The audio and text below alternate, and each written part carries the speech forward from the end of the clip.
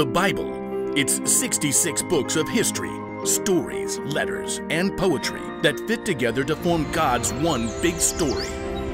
The epic adventure of how He created us and loves us so much that He made a way to rescue us.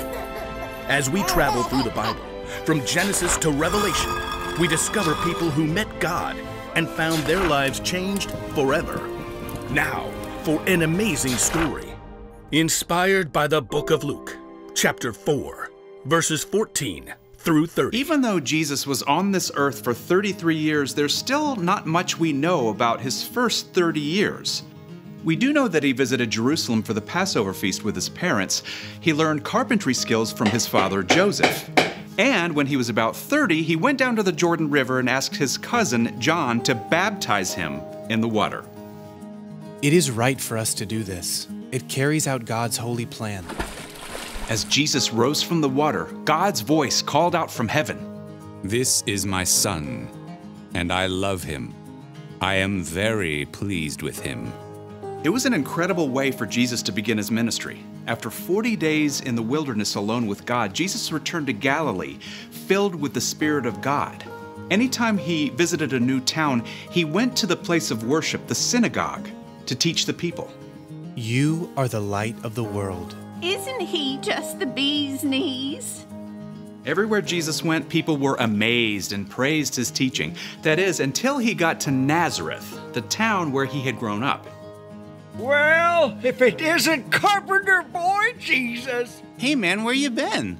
We hear you talk real big now. On the Sabbath day, Jesus went into the synagogue. An attendant handed him a rolled papyrus. The scroll of Isaiah. Isaiah was a prophet who lived hundreds of years before Jesus, and God had spoken to Isaiah about a Messiah who had come to rescue God's people, and Isaiah had written down every word. Watch that papyrus as you unroll it. A bit crackly. Jesus stood before the crowd of worshipers and unrolled the scroll until he came to the right place.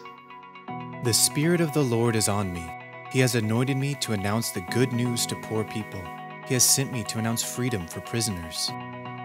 He has sent me so that the blind will see again. He wants me to set free those who are treated badly. And he has sent me to announce the year when he will set his people free. There was silence as Jesus rolled up the scroll and sat back down. Everyone stared. Today, this passage of Scripture is coming true as you listen. Jesus hadn't just read some dry, dusty, ancient words. Jesus had declared that he was God's Messiah, that he was there to announce good news and bring freedom to the poor, the hurting, and those who had been mistreated. But he's Joseph's son, isn't he? He can't be the Messiah. What I'm about to tell you is true. A prophet is not accepted in his hometown. Words are easy. He calls himself a prophet? I studied with him on those benches right over there. Thinks he's something special because he can read a scroll.